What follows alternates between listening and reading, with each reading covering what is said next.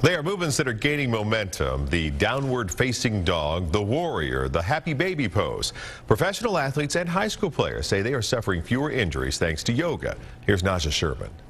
Tug on your belly. At 6'6" and more than 300 pounds, you don't expect to see a Kansas City Chiefs player move like this. Sometimes my friends joke about me. What you doing yoga? You too big to be doing yoga. But left tackle Branden Albert says these movements have kept him on the field and ready for game day. This is the first season in my 4 years of playing with the Chiefs I have not got hurt. Albert is taking part in a hot yoga class filled with high school athletes.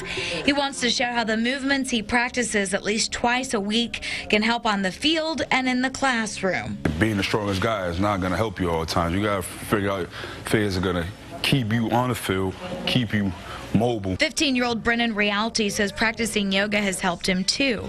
His orthopedic surgeon recommended he take up the practice to help him manage the physical and mental side effects of Asperger's. Everything's looser. I've got a skip in my step.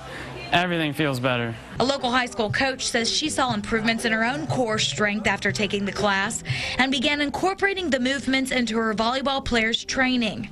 I think that change has made the kids a little more durable. We had very few injuries.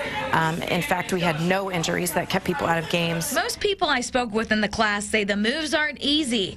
To see a professional football player sweat like this is proof.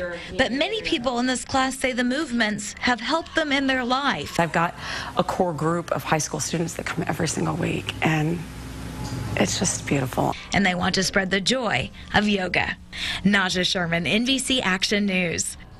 Now, instructors say always consult with your doctor before taking a yoga class to heal from an injury. And remember, there are several different types of yoga that address different needs.